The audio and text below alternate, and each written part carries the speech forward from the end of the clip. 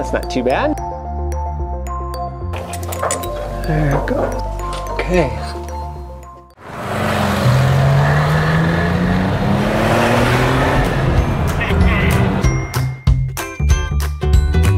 Hi everyone! Well, the day has come to do all the prep work to drop our engine and transmission on our '86 Carrera. So we have a lot of steps involved, but one of the first things we have to do is to drain the oil. And I just don't like doing that on a cold engine. It just doesn't seem to get all the oil out. So one of my first things I'm going to do is just take the car out for a little tootle and drive around a little bit just to get it warm. And then we'll come back and we'll start in on the whole process and drain the oil and all these different steps that we have to do. I'm not sure exactly how long all of this is going to take. I hope to get it done in this video, but we'll see. So all right, let me go ahead and take the car out and I'll be right back.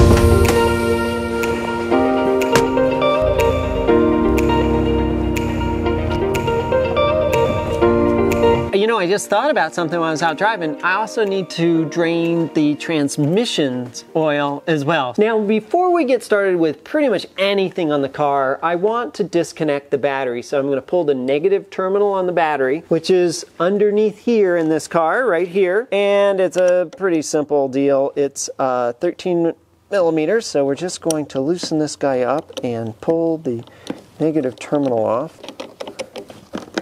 Okay. Take that guy off and put it aside.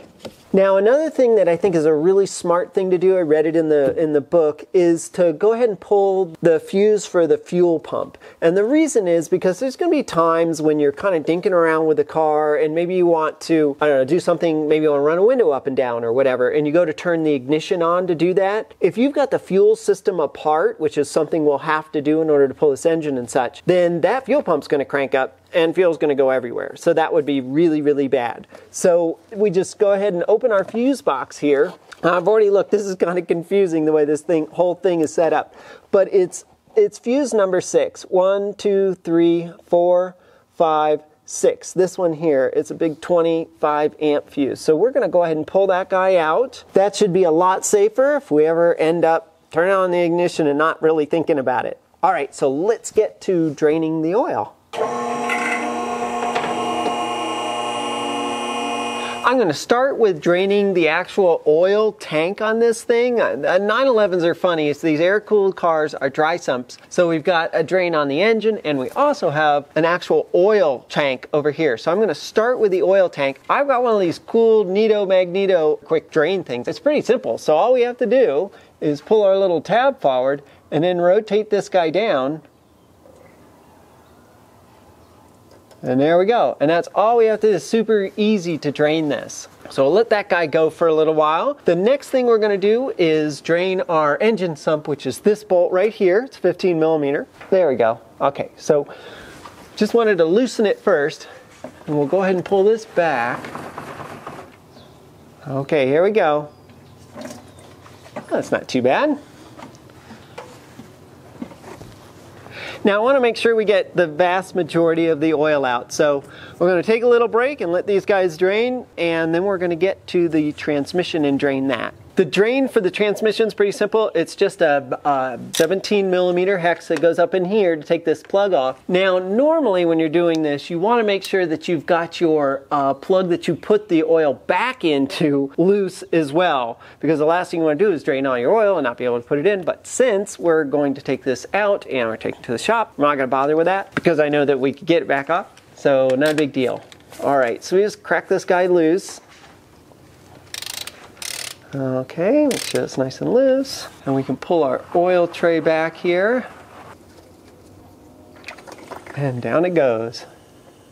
Now we're somewhat looking at the color of this as well. It looks really good color-wise. Now here's an important thing. So this has a magnetic plug on it as well. And look at the little bits in there. I don't think that's too awfully bad, to be honest. But there are, you know, a few little iron filings on this. So this is something I'll want to take a picture of. And when we take the transmission down to get it rebuilt, I'll make sure that the rebuilder has a look at this just to make sure. And if that's normal, everything's great, Fabulous. All right, well, we've got to wait for this to drain as well, just like we did with the oil. I'm going to go ahead and take a picture of this. Now, one of the big tools I'm going to be using when I'm doing this whole job is my little portable camera. Obviously, we're filming this, so that super duper helps. But I like to use my little portable camera and take some weird angles and stuff, just so as we're disconnecting things all over the car, just so I've got a visual. I'm like, oh crap, how did that go back together? Man. I'll have those photos, and they are invaluable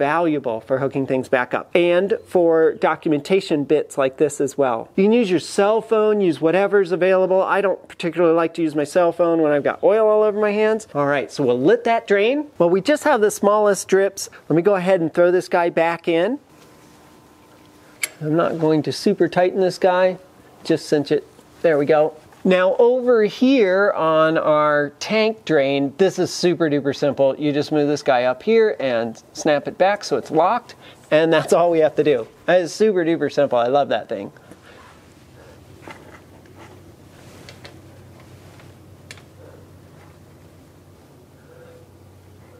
All right. Now the next things we need to remove are two oil lines. One is this big rubber line here. You want to inspect this line. I think this line was replaced not too long ago, but it should be fairly soft, should be very pliable and not feel hard and crunchy at all. If it does, you're going to have to replace it. The next thing we need to break loose are these guys here. So this is an oil return line, and this is stationary, and then this guy will sort of rotate over the top of it.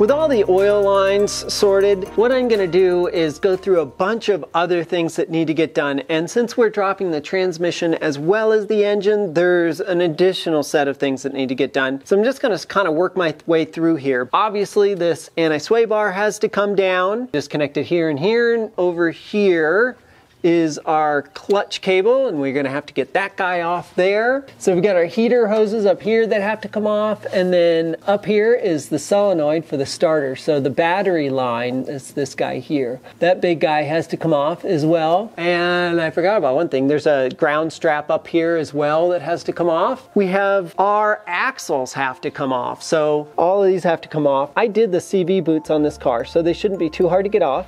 And I'm sure there's a few things I might have forgotten, but I'll keep working through it. I'll keep going back and forth with the list of things that we need to do. Loosen this guy up. Make sure.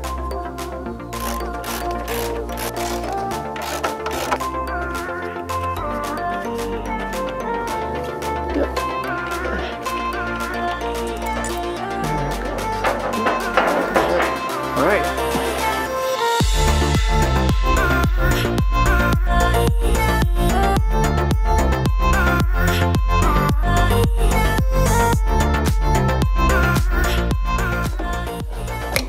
I don't want to take that off completely.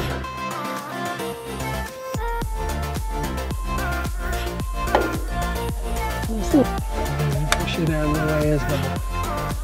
Okay, great. Okay, well that's that.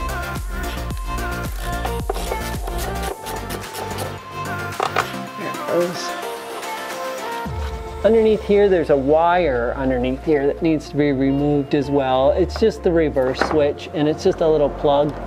So those guys are off. There we go, just like that. That guy's got to come off.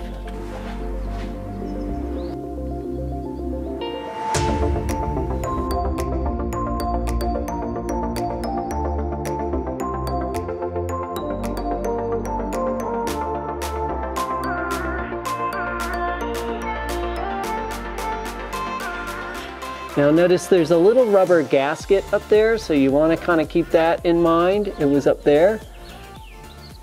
Now we can get this guy off pretty easy. There we go. Pop. Off it comes. All right. So here's our clutch arm and Omega spring, but it's all very dirty and we're going to have to clean all this. I ran out of time the other night working on the car, and then I remembered we still have a couple of things to do underneath the car. So let's get to those today. These CV joints have to come off, and I forgot to get them off. That's all right. I'll go ahead and pull them off. I still have the car in gear, and there's another thing we have to do as well, which is to discouple the shift shaft from the shift coupler, which we have to do from inside the car. But I want to do that last because I want to be able to shift and maybe put the car in neutral and all that sort of stuff. And for these, I need them locked so that I can get these off.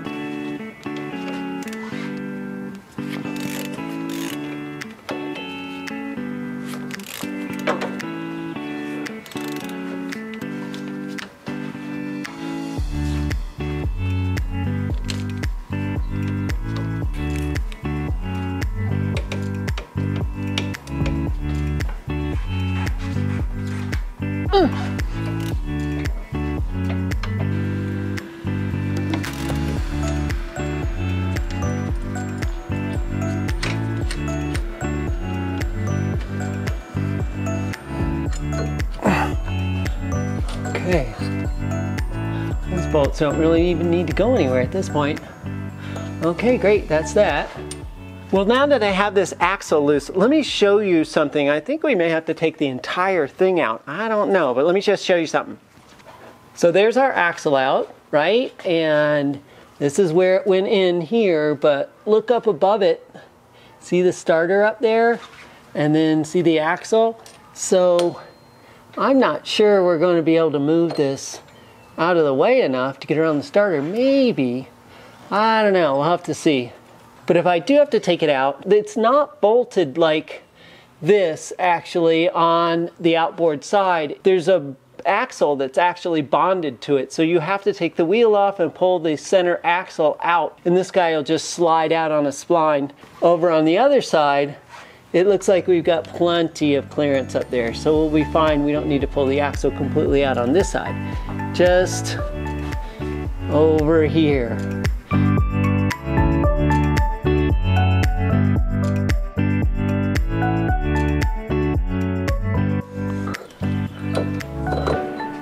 Okay, there we go.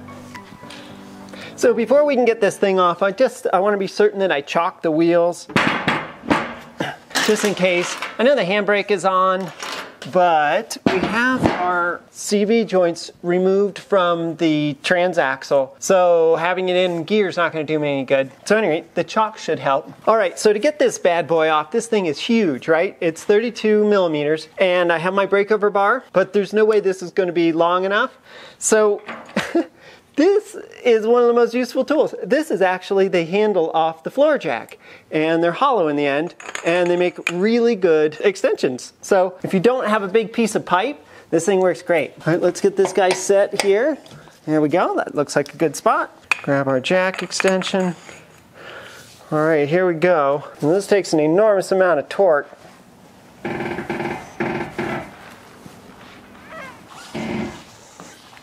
There it goes. Oh, just needed a little bit of friendly convincing. Okay.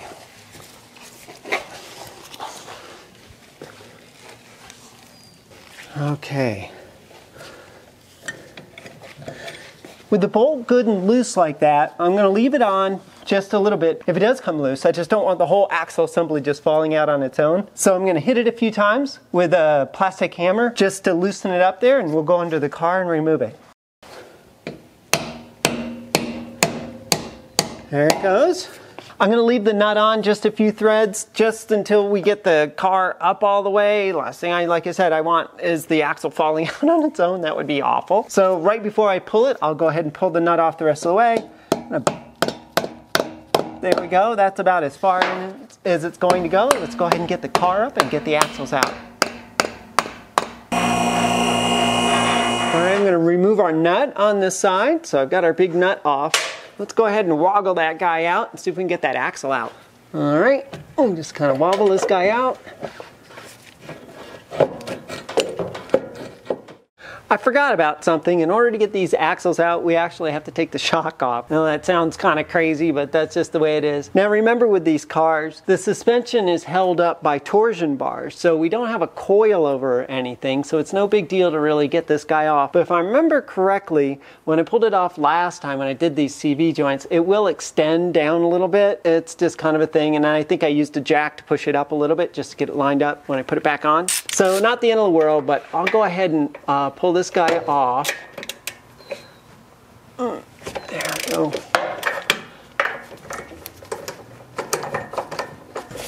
So can I ask a stupid question? Yes. At this point, what's holding the wheel on once you take that whole thing off? The carrier, actually. Okay. So the carrier that the wheel, that the 5 bolts on the wheel are actually attached to, is attached to this guy through the set of bearings. Okay. And then the spline goes through the center, the spline on the end of the CV joint here, and it's what locks into the rear wheel so it can turn it. But the rear wheel itself is its own deal. There it goes. See? That's what went on with the shock there. All right, now we can slide our axle out all the way. Simple enough, yes? And there's the spline I was just talking about that goes into the carrier. Our axle CV boots look fine. A little bit of rust and stuff on these things, but that's about it. So these guys are fine. I'm not going to fuss with them. I'm just probably going to clean them up a bit when I put the whole thing back together. So I'll go ahead and put this out of the way, and we'll get to taking off the other one. On this side, the bolt is got a bit of an interference here with the exhaust system. So I can't get a socket on it either, so I'm just going to use a big wrench on it, 22mm wrench, and pull this guy off.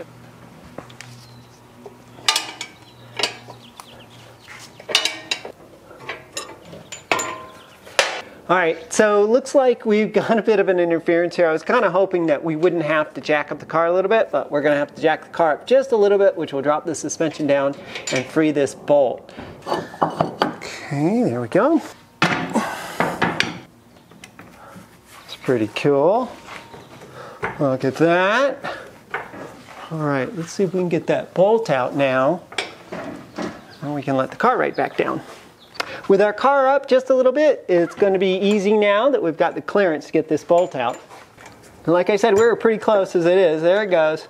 All right, we can push that guy out of the way, lift our axle, and boom, here it comes. We have our left axle out now, and probably a astute watcher would probably say, I thought you said we didn't need to do that because it was only the right one and it would interfere with the starter. That's true, but I got to thinking about it, and if this guy is in and hanging down, sort of like this, and we roll the car back and forth, it's gonna woggle, woggle, woggle, woggle, and there's a possibility it could kind of get jammed up in there, and I might damage the CV joint, and I just don't want to do that. So, anyway, simple enough to get it out. The only thing I'm gonna do now is go ahead and put those shocks back in. You just sort of push them up, put them right back in, no big deal, won't bother you with that. Next, from here, we're going to get into the car and separate that shift coupler. Now on this car, it's right here at the base of the tunnel, so you just pull the carpeting back here a bit. There's a couple of screws we need to take out. See these 4 screws, Phillips screws? Let's go ahead and pull these guys out. All right, so we can pull our plate off here, and our shift coupler is actually inside this boot, so we'll pull the boot back. Now I've replaced the shift coupler on this car. This is not the original, this is an aftermarket. One important point is you don't want to remove this. You don't want to loosen this guy. This is how your shifter is adjusted. All we're going to be doing is loosening up this set screw here, and then we'll just pull the gear shift and separate the two. This Allen, we just loosen our Allen up. We pull it out. It has a little pin in the end of it. That's what locks it into the shaft. So there we go. So now we're off. So this piece here is the actual shift rod out of the nose of the transmission. So we'll be very careful about that. As we're pulling everything out, we're going to have to push everything rearward a little bit to get it to clear this. We can put this guy back in here so we don't lose it. You know, as I'm thinking about this, I think I'm going to leave this cover off. I think it'll make a visual access here so we can check this when we're lowering the engine, just to make certain everything is clear. So I'm going to leave this guy off, and I'll leave my little tray here with it. with the screws. And that's pretty much it for the underside of the car. Wow, that was really amazing. Franny had a lot of stuff to do on that, with draining both the engine oil and the transmission oil, removing the anti-sway bar and the 2 axles on each side. And there's a lot more work to be done with disconnecting pieces and parts in the engine bay. So you'll want to stay tuned for that next episode when Franny gets to all of that. Now, if you haven't subscribed to our channel, subscribe to our channel, hit the notification bell, and then you will be notified just as soon as we upload a video. So if you enjoyed this video, please give it a thumbs up. And once again, we want to give a special thank you to our Patreon supporters. And in the meantime, safe travels. Bye.